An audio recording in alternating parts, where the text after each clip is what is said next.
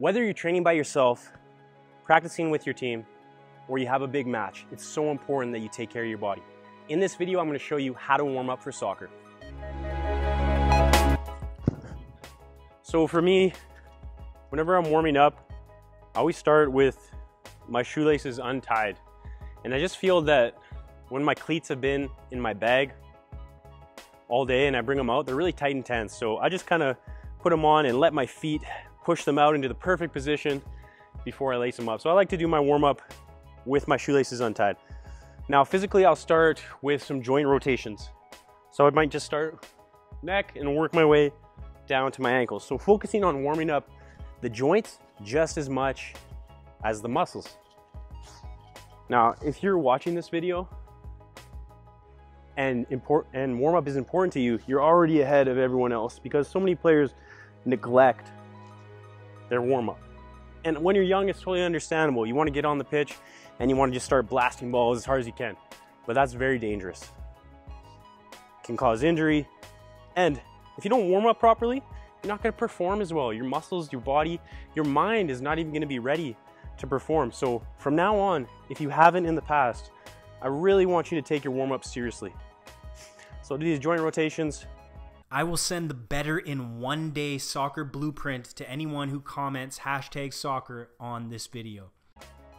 Go into the knees. They look a bit ridiculous, of course, but I'm taking care of my body. If you want to play longer, you want to have a healthier career, you want to play better, you want to increase your mobility, you want to be a better athlete, take care or take pride in your warm-up, and it's going to make a big difference immediately, but also in the long run. You're going to play way longer than everyone else. So after those joint rotations, I'd go into those dynamics that you probably do with your team all the time. Some heels.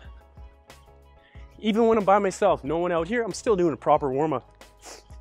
Knees, twists.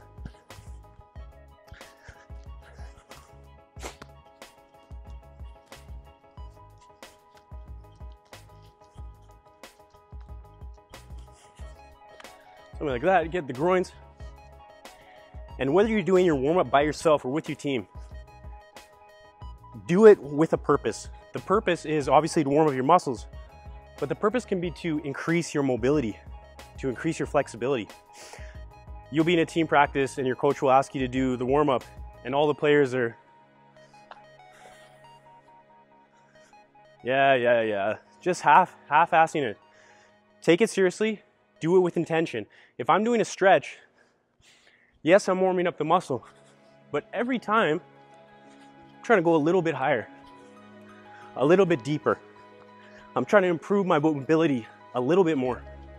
Okay, so don't just do it for the sake of doing it. Do it to get better.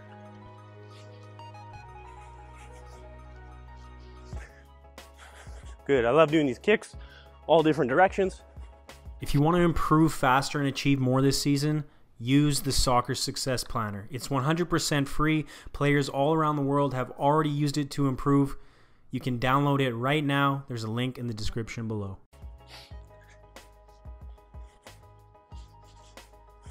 Good. And you can see it's not lazy. There's a bit of rhythm to it, a bit of bounce, a bit of intensity. Good, kicks in all directions. After that, mainly do those stretches. I'd usually go into some more dynamic, like pulling dynamic stretches, something like this. Warm up a few, and then I would go a little bit deeper. And again, I can do a stretch like this,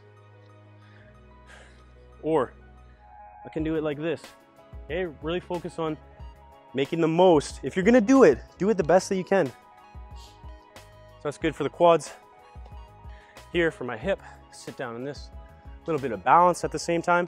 When you're doing this, if you're ever fighting for balance, so many people, as soon as we start to fall out of balance, we just give up. Don't give up. Whatever you have to do, fight for your balance. Use it as an opportunity to improve. As I said, all parts of your athleticism. Good, so I might do a few of these. I like to come out to the side here. take care of your body. If you take care of your body's gonna take care of you. You treat your body poorly, it's gonna give up on you, especially as you get older. Good. And again, focus on my full body, warming up all the major muscle groups. Good, do a few of those. It's so sad. When you're a child, you should be your most flexible, your most mobile. And as a baby, you are. But I see these kids these days, making myself sound so old.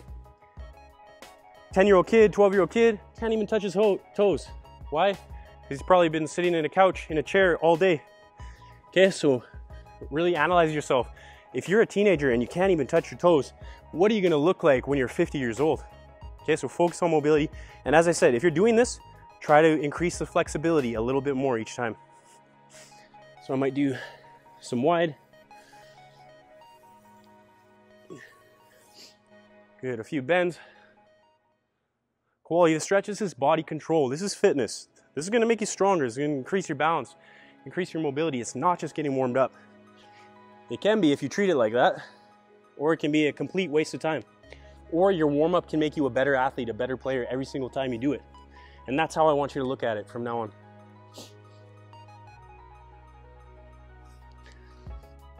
Good. After that, I would do some leg swings. Maybe do a partner leg swing. If you're by yourself, you can do it with post, or you can challenge yourself. You can do a balance, as long as you're getting that range of motion. But I love this exercise complete because it's warming up the front and the back of the leg, entire leg, lower back. So I do those. I might do some crossbody.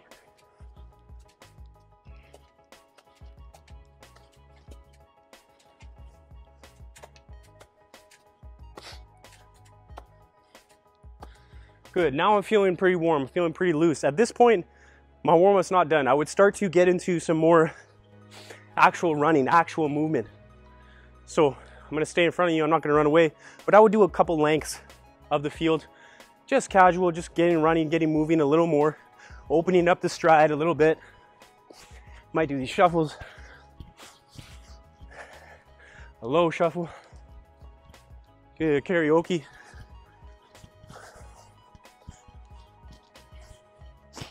At this point, after I've done that a bit, I've moved around. Now I feel pretty good. Now I might get on the bull. Okay? And if I'm by myself, I'll probably just start with some juggling, get some basic touches. So I've warmed up my body, or I've warmed up physically.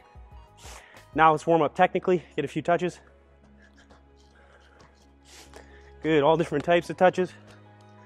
After a bit of juggling, maybe I'll start moving on the ground. And to be honest, we do all these drills, but when I'm by myself, I'm not laying down cones. I'm just taking the ball and doing what I want with it, having fun, getting touches. After that, then I might go into a little bit of shooting, get all the technical skills warmed up, just a few things. And at that point, I would start my session. If you don't know about me, I used to be a huge underachiever, but through obsessive self-improvement, I found my success. Earned a college scholarship, played for my national futsal team, a YouTube channel with over 100 million views. I've helped players worldwide, and I'd love to help you improve faster and achieve more. From moving up divisions to making national teams, players who use the Online Soccer Academy get results. Access elite level coaching and training, become a complete player, make a difference on the field, and get noticed when you play. Limited spots available. Apply today. Start improving tomorrow. Link in the description below.